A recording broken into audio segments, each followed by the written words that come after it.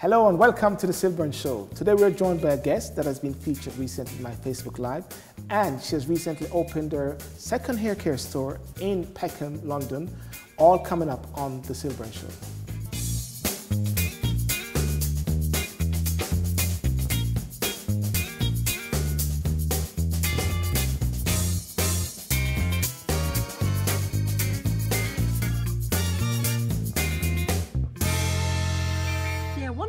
For me is that what is failing, especially for young black boys, it's mentorship and about role modeling.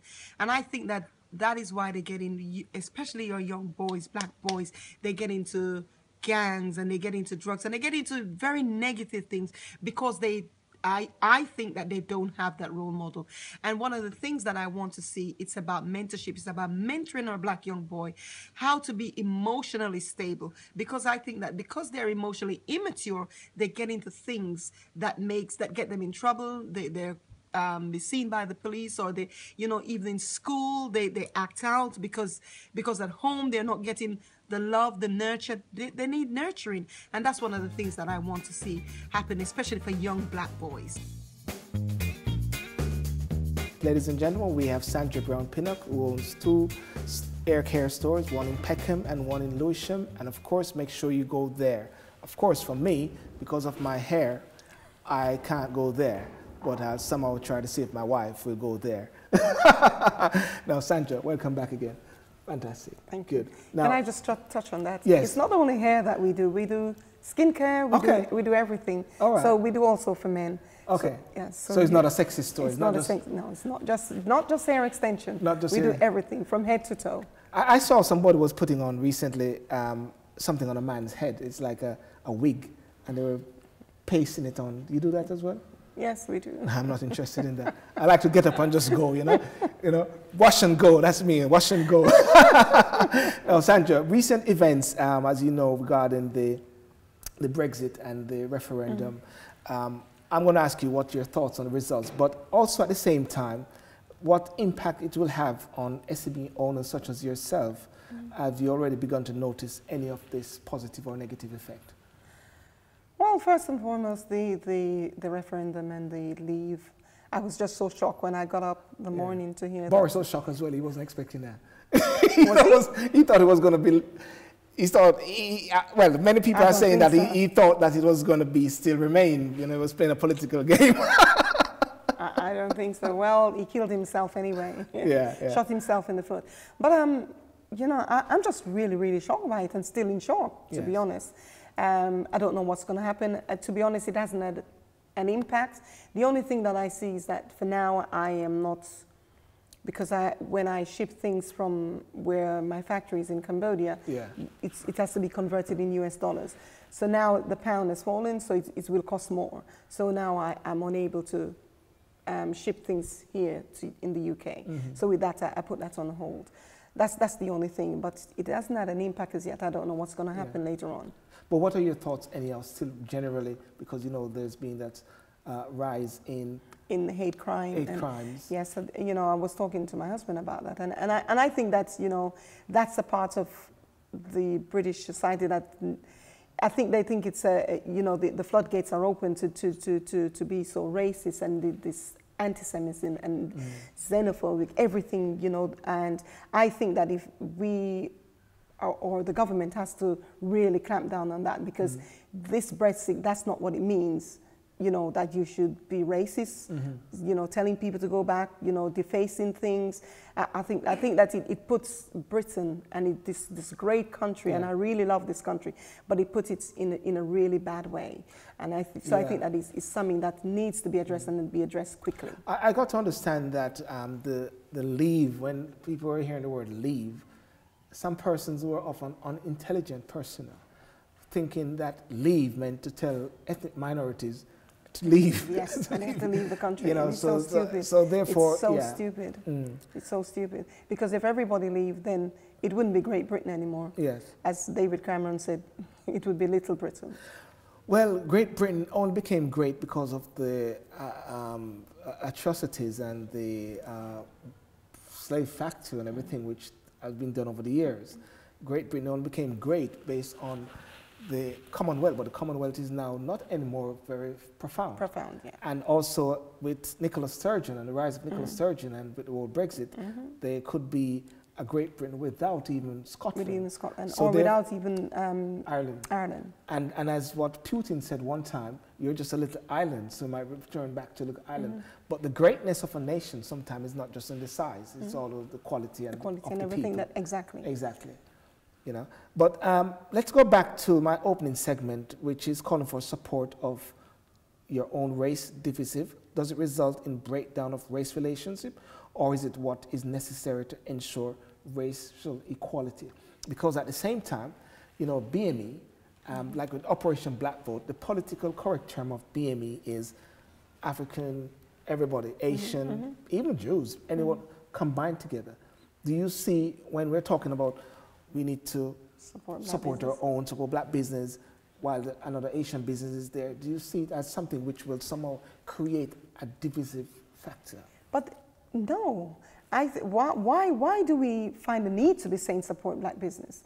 Because our community really don't support our own business. Because, you know, if you look at the Jews, oh my God, the Jews shop nowhere else. They shop in their own community. The Jews will not go anywhere else to buy whatever it is, whether it's kosher, whatever that they need. When you go to Stanford Hill and you look at all their shops there, the Jews will drive 100 miles to shop at another Jewish store.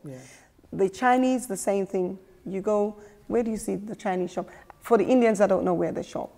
But we just go to the nearest store that is there. And so when we say support black business, what we're saying is that look for a black business, because there's hardly any black business out there. And so when you say it's not that you're being decisive or you're being racist or you're being prejudiced, what we're saying is that you need to look for a black business, because as long as you support a black business, you are creating something for the community. Just as the Asian, they've created for their own community. Because all the high street store that they have, they send their kids to private school, they don't live in the area that we live in, they don't associate with us, they don't employ us. And so what we're talking about, we're saying that if we support our own community, we are able to then do the same. We can send our kids to school, we can pay our mortgage, because once you start employment means that person is going to look after their children, they're going to send their kids to school, they're going to pay their mortgage, they're going to do all the things that they're doing. And so we're saying to keep it in our community, to do that first before we then go outside, just as every other community do. And so that we can create something, because we have nothing at the moment.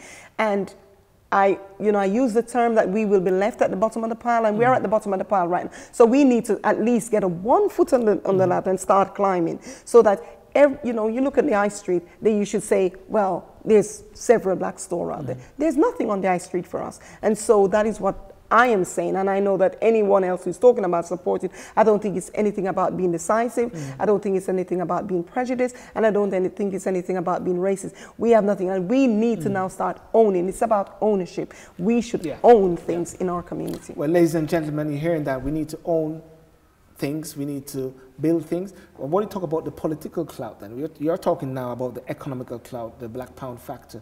What about the political clout? Well, in politics, are you in politics? We're all in politics by default.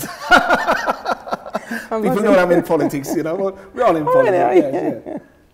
Well, when you look at it, who is standing up for us when you think about it? Who stands up for the black community? Now, that's a good question. Who stands up for the black community? Who stands up for the black community? Can you answer that question? No, I don't see anyone that is standing up. We have a mayor who they say is Muslim or is Asian. Is he going to stand up for us as a black community?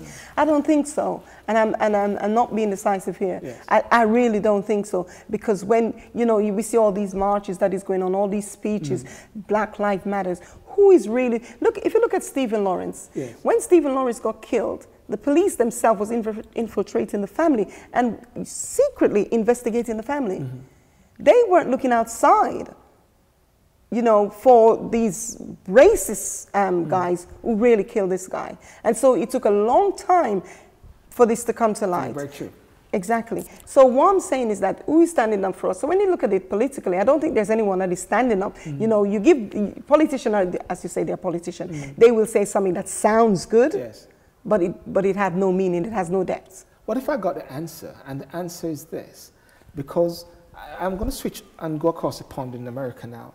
And with the whole Black Lives Matter and the recent killing of the two black men, murder, I would say, and of course the killing of the 5 policemen, murder, I must say. But would you say that there are not much black voices raising their voices at the same time? Have you heard any? Well, no, not really, to be honest. When you look at the so-called black that people, our community look up to, you got even President Obama, I just hear he coming out, and when he came out, he was condemning the killing of the 5 white policemen. I have nothing against that, because I think that it's really bad what happened, and I think that that shouldn't happen. But I think that, you know, when all these other guys and black men that got killed, I think that I wanted President Obama to do the same, to come out and talk really strongly about that. No one comes out, you talk about, you know, all the others that I don't want to really call their names, but all the other so-called really high-profile black, I don't hear anyone come out saying in comparison to Oscar So White, where you had Will Smith and Jada Pinkett and everybody was up in arms about it, I'm not seeing that factor. But I said before that I believe I do have the answer, because you said that you are starting 2 stores because you want to see the black community having their own pound and to be very strong. So therefore, that is economic clout. So therefore, the political clout, would you say then it's for you as well? No. To get it, mean to say, not you directly, but it is for us. Yes, it's for us. I made the move and I stepped into politics. As a matter of fact, I'm going to be voting for the next Prime Minister. Now, many people will say, how can you do that? Because I'm one of the 150,000 people. People can now decide what party I belong to. But the point about it is that I believe that fundamentally that we, as black people as well, need to actually nail ourselves to the mast of getting involved in the political system. What do you say about that? I said, yeah, when you look at, you know, locally in the council, you know, I was surprised that because I do a lot of research, and when I look at just in Lewisham Council alone and see the amount of Asian councillors that's there and not one black, it's really bad. I don't think that we don't put ourselves out there as a community and as a race. I think that we need to get more interested in, as you say, politics, get more interested in the local things that is going on, and try and get position in these spaces. And that is why, you know, when we need something to happen in the community, it's barred or it's blocked, because we have no one in power that is able to do that for us, because we have no representative, to be honest. And so we need to start doing that, to push ourselves in places